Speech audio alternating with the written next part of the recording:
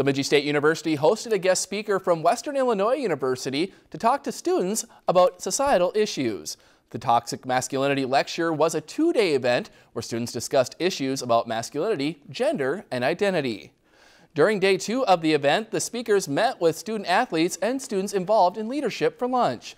The guest speaker says toxic masculinity comes from how society perceives how men should behave.